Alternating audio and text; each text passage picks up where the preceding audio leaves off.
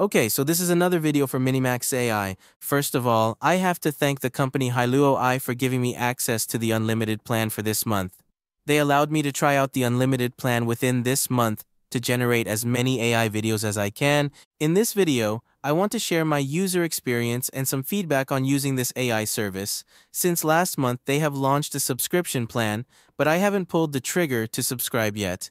After the Minimax image to video feature that I covered in the previous video, I tried to create a short video with Greek mythology as the topic, and I tried to generate the video using Minimax. So far, as I saw in the unlimited plan after the Minimax update with the paid plan, there's not much change from what I previously saw when I tested their last update about image to video. However, I have found the video processing and queuing in the lower corner part here kind of slow. It's still not the speed I want, although it's going to be a very slow process if I have the limitations here as well. Well, there are a lot of other AI video generators that are limited in how many jobs per account, but the upload of the image and the generation process here, as you can see, is very slow when I press the generate button. It just takes half a minute for one task in my job queue. I think that's something they might need to improve. Even though I have an unlimited plan that I gained access to from them for this month, I'm still not satisfied with the slow speed of this waiting game here. I think they have to add more GPUs or upgrade their backend infrastructure a little bit to handle more users using their AI video generator and other features on their website. It doesn't change much, as you can see, as the dashboard or the main page is just gathering other people's work. The control panel is too simple, just a text box with an upload image and a prompt enhancer option. I would expect them to keep updating with more control for text and image to video, which would be better. I'll finish up this story and have to do this video demo for Minimax AI videos. Hopefully, there's something that can be shown or generated smoothly. As you can see right now, it's full of queued jobs, and I can't process more. But even with 5 jobs in the queue, each one is very slow. So please, Minimax, if you see this video, upgrade your GPUs. This is my suggestion. Let's wait for the rest of the images and I'll continue the videos again.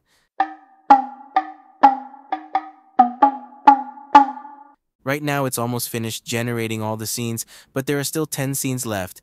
Again, the experience of using this AI video generator is that their file management tools are lacking. Whereas in other AI video generators, such as in Runway, we have a workspace to organize each project. Even in Kling AI, you're able to select multiple files and download them all at once. I found that it's hard to do multiple file downloads on this platform. For example, I have multiple scenes right here. When I try to download, I can't select more than 5 video clips to download at once, and their download speed is pretty slow. Like here, I just click the download button, and there's no response allowing me to save it to my file explorer, and that's kind of a drawback for me. I don't like tools that run slowly. If you want to bring it to a production level, this AI tool is not there yet. For example, here I just click on a few video clips and it just pops out. The first 2 videos allow me to save them in my windows.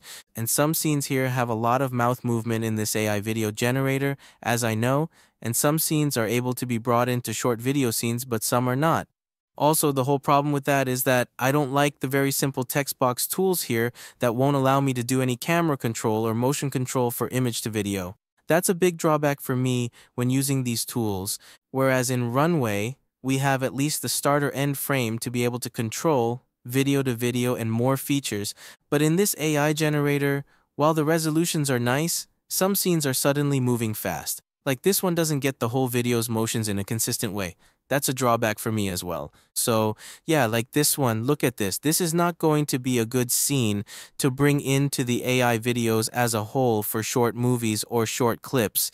It just suddenly pops up into other random scenes from your image. So sometimes we have to try doing multiple generations for one image to video clip like that. Yeah, like I tried both 2 times with this image and it still failed. Maybe the text prompt is affecting the problems, but usually when I just do a simple prompt with other AI video tools like Runway or Clean AI, it doesn't happen like that. So they might have to fine-tune what they have on the back end to make it better for the video generation experience. Other than the resolutions and the clearness of the videos, it is better than other AI video models. So hopefully they have seen this video of my review and they might have to do some updates for their system. Hopefully they listen to people's feedback. And this Greek mythology story, I will post it in other YouTube video, link in the description below. And here's another example I'm doing using Minimax. Well, I did this Halloween short video story in Kling AI. In Kling AI, I generated all these scenes very smoothly, even testing a few clips with different text prompts or doing other controls where some bad ones appeared as well. But in Minimax, I just cannot stand the very slow generations with what they have in their online interface.